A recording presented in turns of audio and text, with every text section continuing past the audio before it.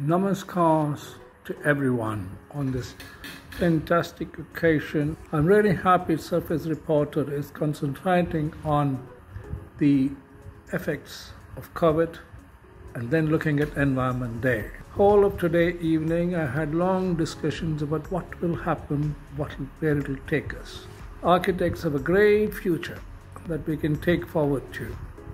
This entire thing is going to open huge perspectives of living, of life on this earth. For the first time, all the countries have come together. If that is a virus, it's a great thing. This is a positive way of looking at it. Yes, in one ways it is difficult when we stand away from each other, but yet come together. To all of you all over India, it's a fascinating time, especially for the creative professions and the environmentalists. And I'm happy a media like Surface Reporter is taking it to all the world. With typhoons hitting, with media propagating, and architects have a big challenge ahead.